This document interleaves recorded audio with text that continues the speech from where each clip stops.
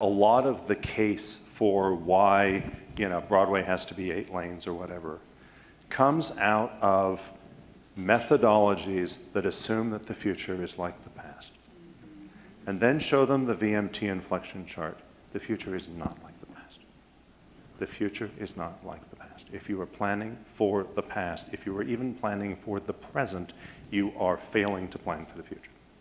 And that is economically ruinous.